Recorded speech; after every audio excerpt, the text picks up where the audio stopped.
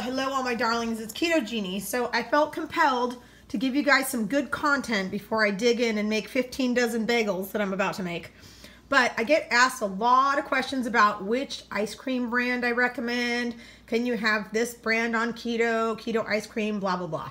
Okay, first piece of advice I always give everybody, do your own research. See how your body responds to things. Don't listen to somebody else. Don't listen to me. Don't listen to someone on YouTube. Try it out and see how you feel, and that will tell you whether your body will like it or not, or whether it's going to kick you out of ketosis. These are the two that I like. These do not kick me out of ketosis, but having said that, I very rarely eat them. It's once in a while.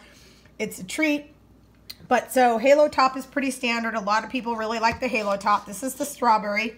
Let me show you the macros. Okay, and it's sugar alcohols, obviously. And then here, this is the Simple Truth, kind of like their knockoff version. And here's the macros. Okay, and so what I want to kind of show you too, though, is, I mean, here's the bottom line, you guys. You can make your own keto ice cream. That is amazing, and you know exactly what's in it. I've shared it before. It's like mason jar ice cream.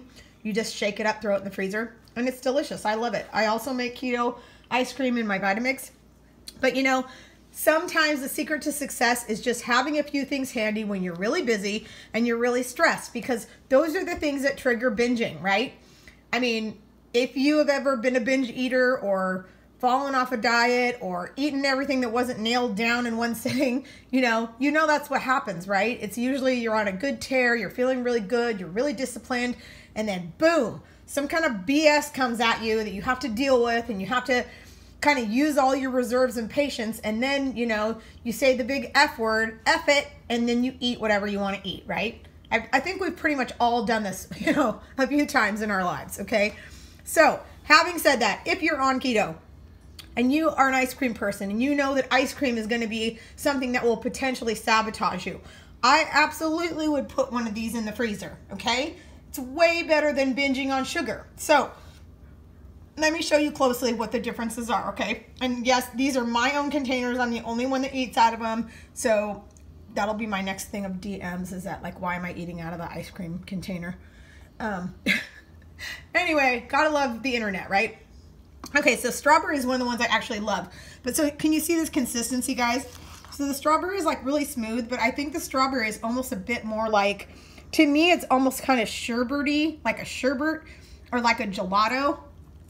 It's really good though. Nice strawberry flavor. It's one of my favorites of Halo Top. I love it. Okay, now let me have a bite. Okay, the Simple Truth. I actually like the Vanilla Bean Simple Truth more than the Vanilla Halo Top.